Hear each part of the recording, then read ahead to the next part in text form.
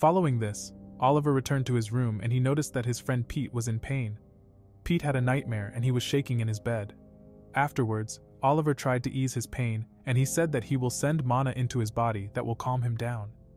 Pete was feeling better, but he was nervous. Oliver explained to him that it is a healing art, and he remembered that he used the spell when Shannon was pregnant. Afterwards, Oliver said that his body would get used to it, and Pete realized that he had feelings for Oliver. The following morning, Pete told his friends the secret that he was a reversey. They congratulated him, and Michelle planned to explain more about his new body during a gender switch. She cast a spell and Pete sensed the reversey power in his body.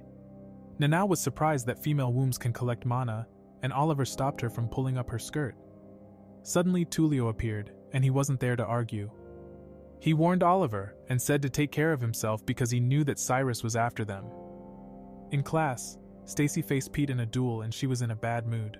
Then the fight began, and Oliver told Pete to focus on his enemy's movement. Unfortunately, Pete was hit with a strong attack, but Pete didn't give up. Stacy looked down at him, and Guy said he was allowed to use magic in the duel. Stacy didn't believe Pete could win, and he attacked with lightning magic.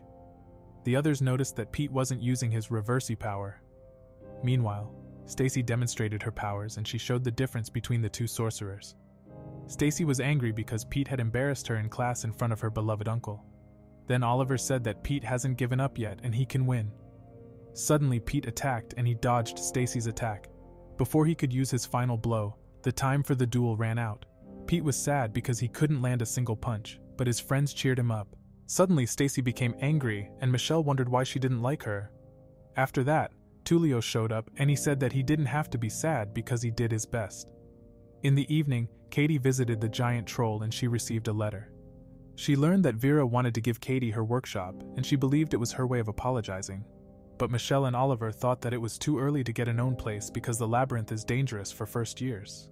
Unfortunately, they couldn't change Katie's decision, and she told them that she planned to change the world. She told them that demi-humans are being killed and magical faunas are being treated badly. As a result, Nanatsu decided to support Katie, and she hoped that Katie will be able to change the world. Katie was touched by her friend, and the others also agreed to take the workshop. In the end, Oliver said that she had to keep her promise, and he also agreed that they would take over Vera's workshop. The following evening they explored the labyrinth and Guy was worried about the path. Oliver said that they should be careful because there are a lot of monsters in the labyrinth. On the way to the workshop they discovered many magical fauna, and Guy found most of the monsters disgusting. Later they came to a path that was very dangerous. Katie warned her friends, saying that the spines aren't thick enough to kill them. Afterwards she used a smoke, and they were able to cross the path. Suddenly a trap was activated and they managed to cross the dangerous path safely. Guy said his butt hurts and he blamed Katie for his stabbed butt. He punished Katie, and Nanatsu said she smelled something delicious in the air. Afterwards, they found older students roasting delicious meat. The Labyrinth Gourmet Club introduced themselves and asked if they wanted to join their club. Meanwhile, a member found another monster to eat and one of the members had a stomachache from the barbecue. They continued walking and Katie wondered who these weirdos were. Michelle said that the leader of the club was Kevin, who is very famous. Suddenly Guy felt like having his own barbecue and they went out to buy meat. The merchant showed them delicious smoky barbecue pork, and she gave them a discount on their goods. They couldn't refuse the offer and bought a large amount of the goods. Later they found the entrance to their new secret hideout, and they discovered a seal. Katie opened the secret door with a spell and she wanted to show them the new secret base. They were surprised by Vera's workshop and were excited to use the base. However, Katie said that they can do anything at the place and they will have a lot of fun together. Then they all said what they planned to do at the base. Pete annoyed Guy, and he got angry. After the delicious barbecue, Katie was worried about Michelle. She said everything is fine, and she is happy because she had a lot of fun with them. Michelle thought they could give the base a name and they loved the idea. Suddenly Nanatsu said for them all to gather together with their blades. Then they formed a circle and crossed their blades. Nanatsu said that they call that a sword rose in their homeland. She suggested they name the base the Sword Roses. Everyone liked Nanatsu's chosen name, and Michelle was looking forward to the future with her friends. Everyone blushed, and Oliver said she didn't have to be embarrassed. This is how the Sword Roses were founded, and Oliver memorized the moment so he would never forget the day. In the meantime, Stacy beat up a sorcerer and she received his medal after the fight. Following this, we see Oliver's friends and they were happy that Katie showed them the workshop of Vera. Guy praised Katie and he realized that she had already fallen asleep.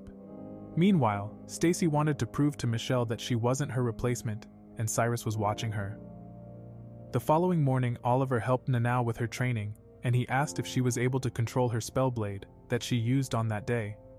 She replied that she hasn't been able to activate the Spellblade again since then, so Oliver told her that they will practice spellcraft. She wanted to fight with swords, but Oliver said she had to learn the basics of magic first. Suddenly she heard Guy screaming.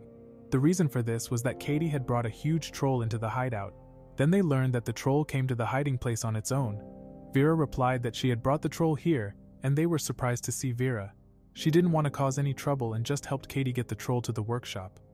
Meanwhile, Pete woke up and was frightened by a severed hand. The magic hand was Vera's severed hand, and Vera called it Millie Hand. After that, Michelle asked about the reason why she gave Katie her workshop. Vera replied that she sees it as an investment because Katie has great potential. Following this, Katie told about her permission to watch out for the troll, and he liked Katie too. She called him Marco, and he said that Katie had talked a lot about them. Then Oliver said to Marco that from today on they are friends too. Later, Vera showed them the quickest way to the workshop and explained to them that the entrance is not always usable. Before Vera left, Katie thanked her and she said goodbye. However, they went to explore the labyrinth and Michelle said not to go any further. She said that the second layer is much more dangerous and is called Bustling Forest. Suddenly Stacy appeared and she said that she was waiting for Michelle to get her medal. Marco wanted to protect his friends and Katie calmed him down. Oliver's team was then challenged by Stacy to a tag team match. Nanatsu was excited and she wanted to fight with Michelle against Stacy and Faye. Unfortunately, Oliver was worried that they would be at a disadvantage, but Michelle agreed to the challenge. Suddenly Cyrus showed up and he wanted to join Stacy's team.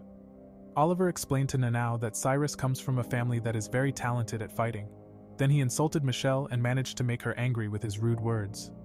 As a result, they accepted the challenge of fighting 3 versus 3. Faye liked the idea because Cyrus is fighting Nanatsu, which increases her chances of defeating Michelle. Suddenly, Cyrus planned to lead them to a battlefield. Marco promised to protect Katie and the others, so they wouldn't get hurt in the fight. Following this, they went to the battlefield with Cyrus, and he led them through the second layer. Once on the battlefield, Cyrus suggested that they use the anti-lethality spells to halve their strength. Then the fight started and Oliver blinded Faye because he planned to fight against Cyrus. Faye said that he will take care of Nanatsu and she should focus on her fight against Michelle. So the fight began between the two cousins, and Michelle wanted to know why Stacy hated her. She refused to tell her the reasons, and Michelle easily fended off all of her attacks. Meanwhile, Nanatsu admired their fighting style and Faye told her about the Martin McFly fighting style. Suddenly Faye started casting a fire spell, and he used the moment to run away. Then we see Oliver, and he attacked Cyrus with powerful fire spells. Oliver immediately activated a speed spell, and he ran towards Cyrus. At the last moment, Cyrus dodged Oliver's attack, and they exchanged powerful spells in battle. Suddenly Cyrus said that he had already suspected that Oliver wasn't special, and Oliver annoyed him. Cyrus decided to attack Oliver, and Oliver tried to lure him into a trap. He managed to predict his attack, and he looked down on Oliver's fighting style. However, Oliver attacked his opponent with the Flash Wisp spell, and he combined it with a body enhancement spell. As a result, he successfully injured Cyrus and showed him his strength. Cyrus got angry that Oliver underestimated him and Katie had a bad feeling as she looked at the sky. Meanwhile, Faye was exhausted and Nanatsu chased him. Stacy showed up to support Faye and they were surrounded. Suddenly, Stacy asked if he was willing to give her victory at any cost. He remembered when Stacy took him on as a servant when he lost his parents. He replied that he is always on her side and she began to activate Son Goku's Genki Dama spell. As a result, Faye transformed into a werewolf that increased his power to over 9,000. Faye attacked Michelle and she tried to stop him. Nanatsu then attacked him, but her attack was also ineffective. So the two girls came up with a plan, and Nanatsu began a second attack on Faye. Michelle supported Nanatsu, and she created a barrier that protected Nanatsu. Stacy said she will surpass Michelle here and Uncle will accept her. Following this, we see Oliver and Cyrus asked if he wasn't worried about his friends. He replied that he believes in his friends and will defeat Cyrus. Meanwhile, Michelle praised her cousin, but she gave Stacy the advice to turn her servant back because as half-blood he suffers from the transformation. At that moment, Stacy remembered her childhood with Faye and wondered why her father had never praised her. She thought it was because she wasn't related to her father by blood. Unfortunately, Stacy decided to keep fighting because she was jealous of Michelle for having a carefree childhood. Nanao protected Michelle and she said that she was using her kindness in the wrong way. Michelle was aware of her friend's words, and she promised to end the fight against her cousin. Then we see Oliver, and Cyrus managed to overwhelm Oliver with his power. Oliver said that he didn't intimidate him and that his way of looking down on him was similar to Andrew. Suddenly Cyrus became angry hearing the words, and he activated a spell to defeat Oliver. Unfortunately, his attack failed because Oliver used a spell. Following this, Stacy decided to strike the finishing blow with Faye to end the fight. Stacy ordered her servant to charge at the two, and she focused on Michelle. She underestimated Michelle and she attacked with a powerful lightning spell. As a result, the two fell down, and Nanao stopped Faye, saying the fight was over. Michelle explained that she had used the same spell in a different version, but Stacy didn't accept her loss against Michelle, and she tried to launch an attack again. Meanwhile, Oliver gained the upper hand in the fight against Cyrus, and he became angry because of his tricks. Then we see Michelle, and she showed her cousin that she lacks metal training. Cyrus tried to lure Oliver into a trap, but he predicted his move and kicked him in the stomach.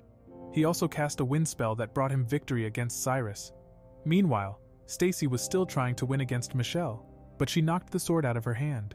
She cried, and Faye cheered her up. Then Michelle asked if Stacy hated her the whole time. Faye explained that it wasn't her fault, it was her family's fault, because Stacy wasn't acknowledged by her father. Nanao learned that Stacy is Michelle's biological sister, and she was sent to the secondary family. Additionally, Faye said that Stacy learned the truth when she turned 10, and since then she has had the goal of having her biological father accept her. So they learned about Stacy's circumstances, and Nanao tried to cheer her up. She explained that every person is unique and she was never a replacement for Michelle. Then we see Cyrus, and he told Oliver that he will tell them about his childhood.